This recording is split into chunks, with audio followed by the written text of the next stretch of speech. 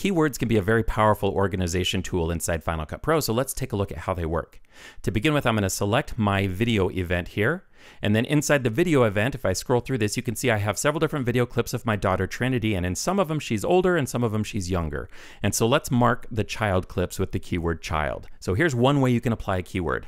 What I'll do is I'll select this clip just by clicking on it. That selects the whole clip. And then I'll come up here to the keyword button. I'll turn that on, and then you can see the keyword editor pops up, and I'm going to type the word child. And then I'll hit return on the keyboard, and that turns the word child into a keyword. And you can see it's been applied to the clip. Also, you can see this blue line here across the top of the clip. That's a visual indicator that there's a keyword that extends throughout the entire clip. That's why you see the line that goes across the whole top of the clip. And another thing that happens, if I come over here to the event and twirl this down, you can see there is a new entry under the event. This is called a keyword collection. And what it is, it's a virtual collection of all of the different clips that have the keyword child applied to them. So in this case, it's just one clip. If I select this keyword collection called child, there's just one clip now. So it basically filters down and shows me a virtual collection of only the clips that have the word child. So now I'll click on the video event again. And let's apply the keyword child to another clip. So here she is on a swing. I'm going to click on this clip. I could type the word child here again, but there's actually a faster way now because I've already applied the keyword child to a clip. If I twirl this down, now you can see I can hit Control-1. That's a keyboard shortcut, and it would apply the word child to this clip. Or I can just click this button here. So that clip is selected. If I click this button, 3, 2, 1, and now sure enough, the word child has been applied as a keyword. And if I scroll up, let's scroll up here. There's another clip, this one up here where Trinity is just a baby in a high chair. What I'm going to do is I'm going to not apply the keyword to the whole clip, but just to a small section of it. So I'll select the range. I'll click and drag here. Grab the edges of this to set a range. So now it's not the whole clip I have selected, just a range. I could apply the word child by clicking here. I could hit Control-1. Or there's another way I can do this. I can grab this and just drag it right over to the keyword collection, and now I've applied the word child. Let's do that again. There's some clips here where Trinity has short hair. So what I'll do is I'll click this clip to select it, and then I'm going to come down here and type the word short. And then I'll hit return, and sure enough, the keyword short has been applied to that clip. And also there's a new keyword collection here called short, and what I can do now is click on this clip. She has short hair there, and I think there's another one. Yep, right here. I'm going to command click on this clip. So now I have 2 of my 14 clips selected. I'm going to click and drag both of those clips over to short and apply the keyword short to both of them at the same time. And you can have more than one keyword on a clip. So for example, over here, I can click this clip and I can say, you know what, I also want to apply the word long because she has long hair here. And also maybe I'll try outdoors because she's outdoors. So I'll hit return. And now I've applied the keyword long and the keyword outdoors. There's more keyword collections here. And if I decide, you know what, I actually don't want to have the word outdoors on this clip, so let's delete it. I'm going to select it here and then just hit delete on the keyboard, and that deletes that keyword. Now what I have is an empty keyword collection over here because there are no clips that have the keyword outdoors. If I select this, you can see it's empty, sure enough. So let's delete this keyword collection. I'm going to control click or right click and then go down to delete keyword collection. And I should also mention that when you delete a keyword collection, if there are video clips inside of it, it does not delete the video clips. They're still in your event. You're only deleting the keyword collection. Anyway, I'll go ahead and click on my video event so I can see all of my video clips. And if you want to see all the keywords that are applied to a specific clip, what you can do is click on it to select it, and then go up to the keyword editor and open it, and you can see the keywords that are applied to this clip here. But there's actually another way to do this. I'm going to go up to the View menu, and then I'm going to go down to Browser, and I'm going to turn on the skimmer info. Control-Y would do the same thing. I'm going to turn that on. And now what happens is where the skimmer is, I get this little info window that pops up, and it shows me the name of the clip and the keywords that are applied to the clip.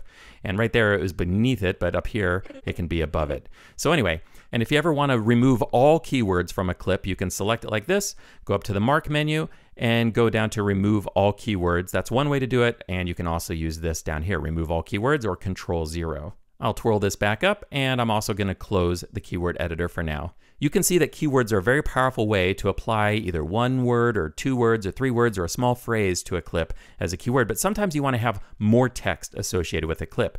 And for that, we use notes. And so to demonstrate this, what I'll do is I'll open up the inspector. I've got this clip selected. I'll go to the inspector.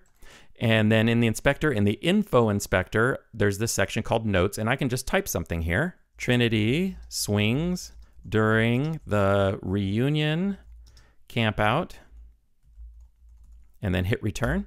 So now there's a note on that clip if I close the inspector and then do a search. I can click on this little search button here. That opens up this field, and I'll just type in reunion. And sure enough, I don't even have to finish typing it. You can see that this clip pops up. So the search will search through the titles, the names of clips, but it'll also search through the notes field associated with clips. And there's another way to get to the notes. I'm going to reset this, and I'm going to turn off the search field, and I'm going to switch over to list view. I'm still in film strip view, so if I click this button here, it toggles over to list view.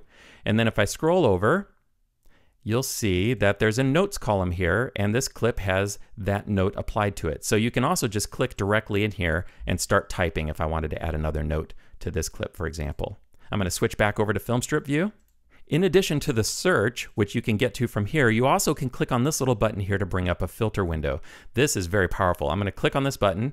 It brings up this, and what you can do is say, okay, I'm going to search for text. So I could type something in here, or if I want, I can add another filter thing. So I'm going to click on here, and let's say that I also want to look for certain keywords. So I could use the keywords option. Now I have a new filter, and I'm going to say I'm going to look for anything that has the word camp somewhere in text, but then also where she has short hair.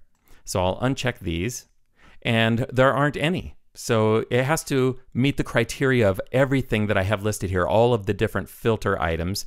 In this case, there aren't any. There aren't any clips that have the word camp and also have the keyword short applied to them. If I remove this word camp, well, then I will have some clips that have the keyword short applied. But if I want to have camp here, and then if I have long, I think we applied the keyword long to that clip. Sure enough, we did.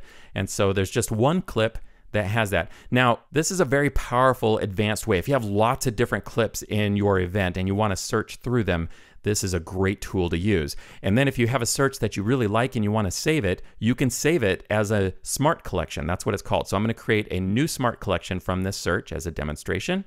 And you can see that it's ready to be edited. I will call this camp and short or long. That's what I think I searched for in that. And I'll hit return. So now you can see it has a different symbol here. This is a smart collection. These others are keyword collections. This is a smart collection. And if you want to get into the smart collection and edit the criteria that are part of the filter, then all you have to do is just double click on it like this. You can get back in and do some editing. If you want to add more filters, you can. There are several different ways that you can filter through your clips. I'm going to close this down, and I'm going to delete this smart collection. I'm going to control click or right click on it and choose delete. When I delete the smart collection, it doesn't delete the videos. It's just deleting the smart collection itself, the save search. So I'll delete the smart collection. I'm going to extend the sidebar out here a little bit, see if I can open this up so you can see that by default, every single library has a folder in here called Smart Collections. And if I twirl this down, you can see there are several library level Smart Collections. When I was adding the Smart Collection down here, it was just at the event level, but you can have library level ones too. And so for example, if I want to see all of the different clips that are just video, okay, so I'll select this. Now I'm just seeing video clips. And if I want to see just audio clips, I could select that. So these are just Smart Collections that are defaults that come with Final Cut Pro when you create a new library. Same thing for favorites. I'm just seeing the clips that are marked as favorite. I'm going to twirl this down, and I'll go back to my video event. Between keywords and notes and filtering and smart collections, you have so many different ways that you can filter through and search through and keep your clips organized. I'm just using a handful of clips for this demonstration today, but you can imagine how powerful this would be if you had 100 clips or hundreds of clips. That's a quick introduction to the organization tools that we have access to in Final Cut Pro. In the next video, let's begin editing a project.